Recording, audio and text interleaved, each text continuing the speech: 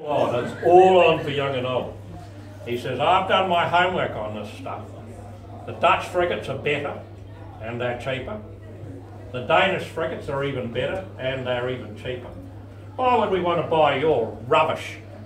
And about 3 or 4 of the people from the Australian Treasury and that tried to come into the debate, like they all started, and the Admiral goes, I got this. Well, actually, Sir Robert, you're not right. You know, on a features and a cost performance dollars per feature basis, our frigates are without doubt the best in the world. There is no doubt of that. But even if you were right, and I'm not for 1 minute suggesting you are, but even if you were right, what I'm telling you is that boats built in the Northern Hemisphere are not appropriate for our oceans. And Muldoon looks at him and goes, eh?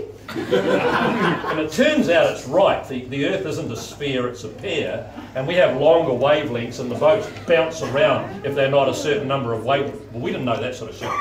So Muldoon goes, eh? And the Admiral thinks, got you. So he says, yeah, that's what I'm telling you, Sir Robert. Boats built in the Northern Hemisphere are totally inappropriate for Southern Hemisphere oceans. And Muldoon, quick as a flash, comes back to him and he says, so what are you telling us here, Admiral?